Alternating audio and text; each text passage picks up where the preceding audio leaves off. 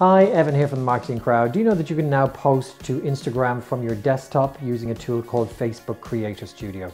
Firstly, you go to facebook.com/Creator Studio. And when you're there, you need to click on the button at the very top, the Instagram icon, and then connect to your Instagram account. On the very top left-hand side, click on Create Post, and then write the content of your post. You can also paste in hashtags underneath your post, and then you can geolocate your post by indicating where geographically it was sent out from. And finally, you need to add the medium. If you're adding an image, simply select the image from your desktop. If you're adding a video, just make sure that that video is less than 60 seconds. That's it. If you want to send it out, you can click on Publish.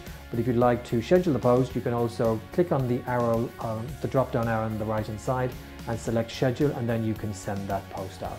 Really handy for anybody who wants to send out Instagram posts from their computer.